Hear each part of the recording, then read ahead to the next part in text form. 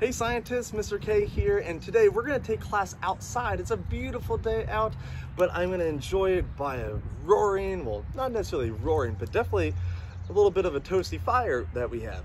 Now, this is all going to be shown through OneNote as well, not this video. Well, I guess I could link the video, but I'm going to go through the notes in OneNote. So as you follow along, fill out your notes in OneNote. But today we're going to be talking about chemical and physical changes. And at a fire, we see an excellent example of a chemical change. But a chemical change helps based on physical changes, right? So we have two types of changes matter can undergo. One of them, obviously, a physical change. And that is when a substance does not change into other substances. So it changes shape, texture, or state. So an example that we're going to look at and we'll witness throughout this is I have a beaker of ice, right? So I'm just going to let this beaker sit right here and we can witness a change throughout this process. I think you'll be able to guess what that is, and it's that ice is going to melt. Well, ice is H2O. It's just a solid state of water. But when it melts into a liquid water, right, it's going to actually become, well, it's still water, H2O. So we haven't changed the substance. We're just changing the state. So that's a physical change. And a water becoming ice or water vapor is a physical change, even though heat is applied. So the sun coming down, heating the ice, or the fire radiating and heating that ice, it's going to melt. That's a physical change. Now a chemical change, that next one, is when a substance reacts and forms something new, right? So reactions, they break up larger molecules or they combine their atoms in new ways. So when I have this fire here, I am actually breaking apart the atoms of the wood, which is mostly made up of carbon, right? And we can look at different types of chemical changes.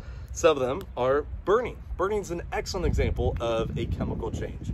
Another is rusting. Well, rusting I can look at here because I have a piece of iron, right? And let's bring this a little bit closer so you can see, right? So we have iron and this railroad tie has rusted and I can't undo that, right? This iron has rusted, it's oxidized, and now it is something new. It's rust, right? And cooking, oh, well, cooking and baking kind of goes very similar, hand in hand. And so since we are by a fire, let's, talk about that a little bit more so. So I've got, my, some more stick, and I've got a marshmallow. Well, if I took a, if I took a bite of that marshmallow, I've torn it, right? I still have marshmallow, but as I chew it up, I'm breaking it up into smaller pieces and then I consume it. So I've actually now creating a chemical change because my body is digesting it. Well, if I take this marshmallow and let's put it on here, this is a massive marshmallow. So I'm gonna, slowly bake, cook this mellow, right? But if I were to prep the some more a little bit, let's prep that, let's set right there for just a little bit here so I can keep on going. But if I'm gonna prep my some more, I have my piece of chocolate, one big piece of chocolate, but if I break it in half, right, I still have two pieces of chocolate, right? So I've just created a physical change. I haven't changed anything with these, but I have, and the same thing with my graham cracker, is if I broke my graham cracker in two, I still have graham cracker. I haven't changed the substance, so it's simply a physical change, right? So we'll let this sit here for just a little bit, and we'll let our marshmallow cook.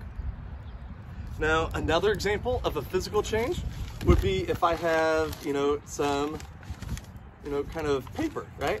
And if I tear this paper, I still have paper. I haven't changed anything here. Now, once I start burning said paper, right? If I were to take this paper and I put it in the fire, right? I then have a chemical change that's occurring where I have ash, right? And this ash is a new substance, right? I'm burning it, right? And I have created something new, ash. It's burned. I can't undo chemical changes very well at all, right? So the starting material of a reaction is called a reactant. The substance created by the reaction are called the products. So the paper in this is my reactant, and the ash, and it's also releasing gases, carbon dioxide and water vapor.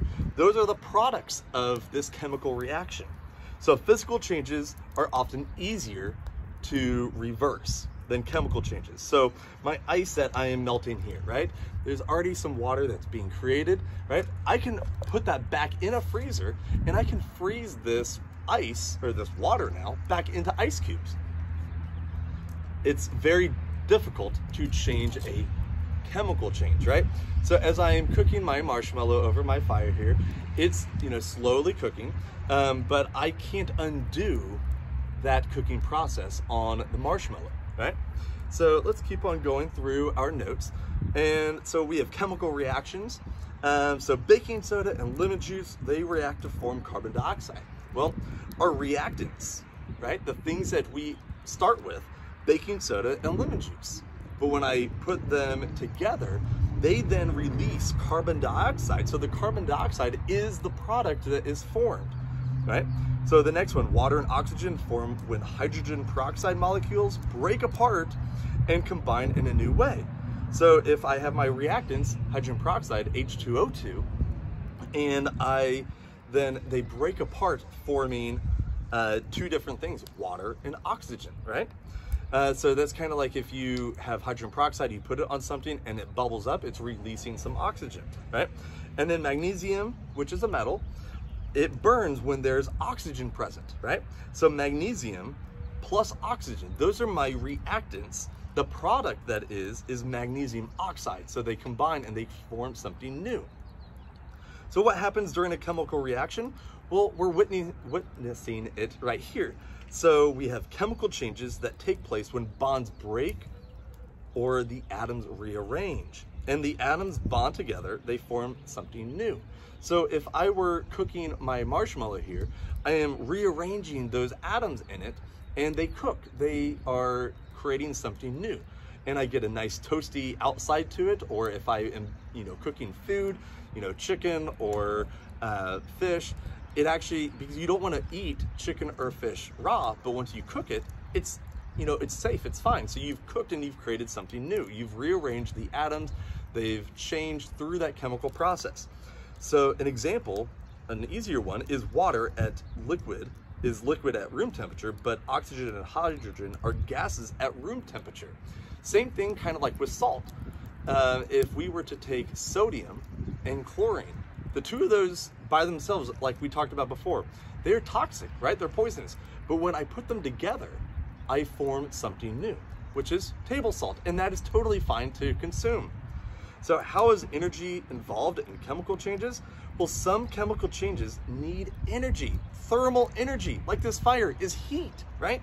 So they begin. So in the reaction, energy is a reactant. So an example would be you need heat to bake bread all the way through. Just like I need heat to cook my s'more, right? Energy can be released quickly or slowly and can be in the form of heat or light, right? So we talked about our plasma, and that when we take the gas and we run a chemical or a electric current going through it, right? It emits plasma, which is energy, that light, right? And so chemical reactions between wood and a campfire, like this one, and oxygen in the air. This is thermal energy. Now chemicals in a glow stick, right? That is not like what we talked about with plasma, right? Glow sticks are actually chemical reactions. When you break that little stick, right, you are releasing a chemical in a little container, in a plastic or in a plastic tube inside that stick, and it mixes with the other chemical in that glow stick, and then they emit light, right? So when things emit light, we are seeing a chemical change, right?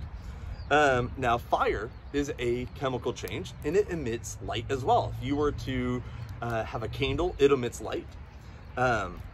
So chemicals and a glow stick combine to release energy, form light. Light energy can also create chemical changes, right? So colored objects left in sunlight become faded. If you've ever noticed how paint on a house, it becomes faded, it lightens up over time because the sun, that light energy is affecting it, right? In my classroom, I have letters on my bulletin board, and if I remove those letters, and you'll see an example of that later on, is that I took a picture from before, but the paper on my bulletin board, it appears black. But when I remove those yellow letters, I actually can see a much more darker black behind it, because the light in the classroom has actually faded the black paper outside of those yellow letters, but the yellow letters have actually protected it, and that's why we see the darker color, which is another reason why you should wear sunscreen outside, because the sun is creating a chemical change to your skin, and that's why you could burn, or you tan, but then you could burn actually because of the ultraviolet light, or those UV rays. So light is important for plants. So the grass around me, right? The trees that are growing, they need light, and they use light for a chemical change called photosynthesis, right?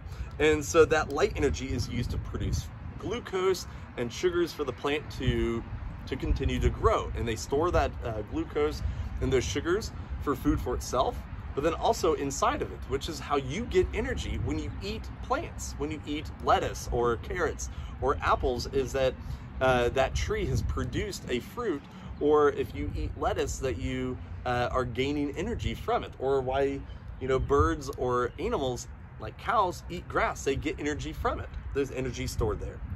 So how does chemical change affect the mass involved? Well, burning wood, the mass of the ash left over plus the gases in the smoke is going to be equal to the original mass of the wood.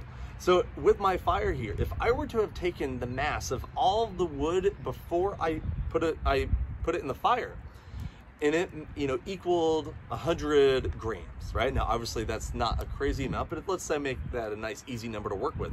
But I have 100 grams of wood. After I burn it, if I were to collect all of the ash that was left behind and all of the gases that are emitted from it, I will hopefully end up with 100 grams again. But a bonfire outside is an open environment. All the gases, the smoke is releasing some of that ash going up into the air. So it's really hard to measure that. But if we use a closed system and I were to burn something and find the mass of it, then I have conservation of mass again, where matter cannot be created nor destroyed. It just changes form. So I've just changed the form of my of the wood here from solid, right, carbon, and I burn it, and I now have created ash, which is a new substance, which is why it's a chemical change, right? Now, if I were to, let's put my notes down, but if I were to look at that again with my ice here, right, and I have now formed some water that is collected in here, right? So if I were to find the mass of that, and I said I had 100 grams of ice before, and then I take this and I have water in the end, and I find the mass of it again, well, I should end up with 100 grams of water, because I haven't changed anything here. Now, there may be some that has evaporated, right? But if in a ideal setting, I would be able to keep all of the water vapor that may possibly evaporate, and I would still have 100 grams, conservation of mass, right? So science is pretty cool, right? And science can also be pretty delicious. All right, so if I take my marshmallow here, and let's put our marshmallow cover with our chocolate.